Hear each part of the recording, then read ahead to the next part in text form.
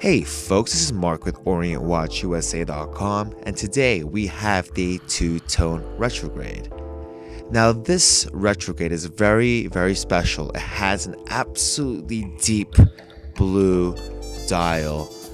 For those watching the video, if you are thinking that this is a black dial, from different angles you'll see a little shimmer of blue coming here and there, and that's exactly how you see it when you have it in front of you. Okay, so it's a very dark blue. Now this watch is an ORIENT STAR model, which is the premium brand for Orient. This means that the movement offered in this watch is probably one of the most sophisticated models or movements that Orient produces. Let's take a look at the functionality. Now if you look around the 12 o'clock position, we're going to see a power reserve indicator. Now, a power reserve indicator is a very important tool or a useful tool in mechanical watches. Just like your gas gauge in your car, it accurately tells you how much more power you have left in your main spring. In our case, the numbers are in units of hours, okay? So in the case that we let the watch run without any motion, when you take it off and place it on a table, we know it's going to run at least that many hours without any motion. But more importantly, when you pick up a mechanical watch, if you see the power reserve above 0, you can trust the time. Let's move to the 9 o'clock position and you'll see an analog date indicator.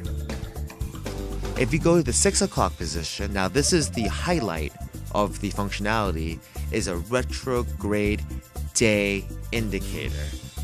Now retrograde means that now as you take a look from if it goes from Saturday to Sunday, it's going to go linearly, but it's going to fly back to Monday when it progresses from Sunday back to Monday on the day indication. All right.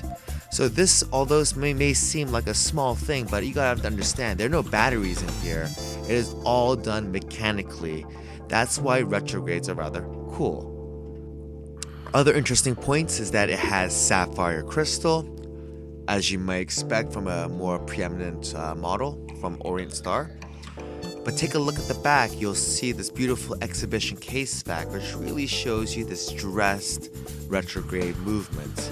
Now the movement caliber number, if you're interested, is 40A50. It is a 22 joule movement. Okay?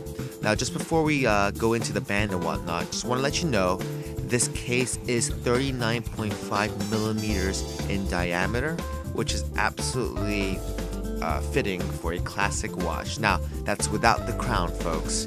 With the crown, it has quite a modern size, alright? Now the thickness is around 14 millimeters, so it does have a little thickness to it, okay? Now this watch comes with a beautiful two-tone band, as you can see right over here.